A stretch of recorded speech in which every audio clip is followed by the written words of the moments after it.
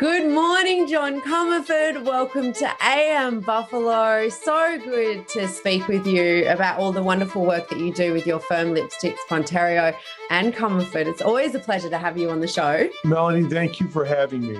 We have spoken a lot about mesothelioma and the causes and how people are impacted. And one of the big causes of mesothelioma is cosmetic talc. And thanks to you, every time I do my makeup, I think, oh my goodness, once upon a time, this makeup that I'm putting on my face had the potential to kill me. It's very sad. The cosmetic talc industry was acutely aware that their products contained asbestos, and they never shared that information. And when you're exposed to asbestos, you don't develop the disease the next day or the next hour. There's what the medical doctors call a latency. It usually takes anywhere between 15 and 40 years for this disease to show up. And what's even sadder about that is a lot of the companies that manufactured asbestos products, they knew all about latency, and they took advantage of that latency because they were hopeful that this would never sort of catch up to them. Well, it has caught up to them. And if you speak to any geologist, talc mines, and it depends on the region they're harvested from, are contaminated with asbestos. So you have sort of two broad categories of talc. You have industrial talc, and then you have cosmetic talcs, where baby powders and talcum powders are manufactured. And you have women professionals developing mesothelioma, and they're really confused. They said, well, I didn't work in a plant. How am I getting a disease that's only caused by asbestos? Well, when you interview them, we'll ask them about their use of cosmetic talcs, and we find out that some people were using baby powders and other products daily on a regular basis, and that explains how they develop mesothelioma. So we're working on cases involving some people as young as their late 30s, all the way up to people in their 60s and 70s and 80s with mesothelioma. And the primary cause was the cosmetic talc.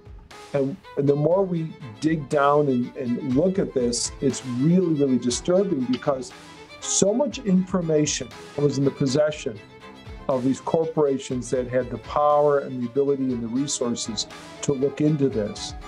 And they look the other way, and so many people are becoming sick. You say you've got women as young as their early 30s who are coming to you with this problem. How would you know if you are impacted by the cosmetics that you were using?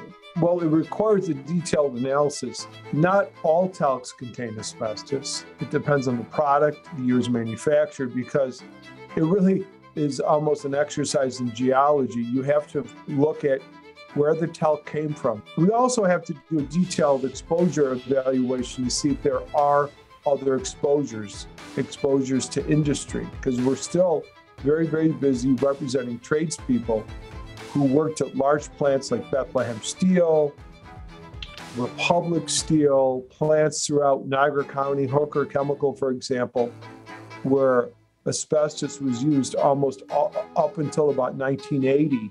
So if someone is diagnosed with mesothelioma, it is very time sensitive. We implore the people to call us. We know their health is first, and we know that's so important. And we're never going to interfere with their treatments or medical condition, but we need to meet immediately and start the process. So wonderful to have a firm such as yours here in Western New York, fighting the good fight, as I always say. Lovely to chat with you this morning, John Comerford. Thanks for your time. If people want to contact you, what's the best way to go about it? I would call our office here in Buffalo at 716-849-0701. We'll get to the house immediately.